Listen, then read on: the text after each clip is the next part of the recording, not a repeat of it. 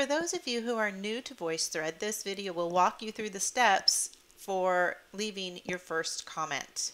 When you get to a slide and you're ready to make that comment, what you'll want to do is click on that plus icon at the bottom, and it will open up the commenting panel. From the panel, you have many options. In this class, you'll be leaving voice or video comments. Click on the microphone if you want to leave a voice comment, and click on the webcam if you want to leave a video comment. I'm going to show you the voice comment first. I'll click on the microphone icon, and now it prompts me to start speaking. That means it's now recording what I'm saying. Also notice that the green pencil over on the right is prompting me to use the doodle tool.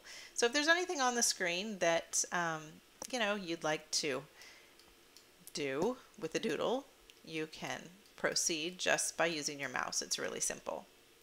Now when you're done leaving that comment, you click stop recording at the bottom, which I'm going to do. And now it prompts me to start speaking. That means it's now recording what I'm saying.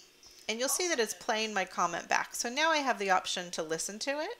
And if I like my comment, I will click save. If I don't like it, I'm going to click cancel, and it's just going to go away. It's really critical to click save if you want to keep that comment there. So don't forget this step.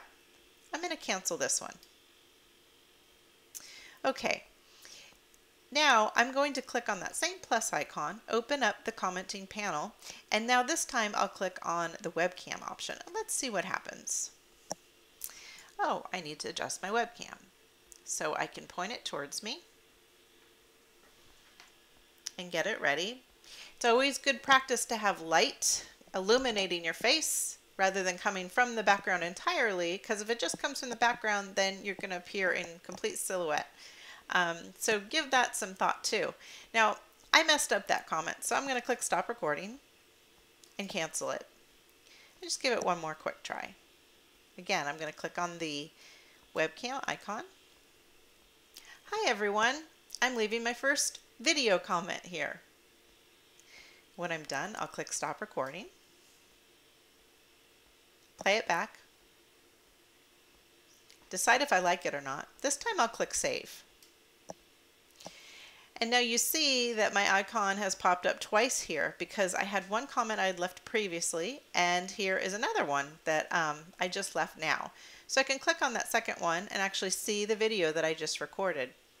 If I decide that I really don't like something though after I save it, no problem. You're always in control with your comments on VoiceThread, and same with your students.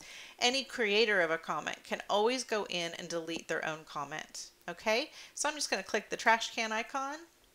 It says, are you sure you want to delete this comment? I'm going to click delete, and now that second one's gone. So that's how you get started with your comments in VoiceThread, folks.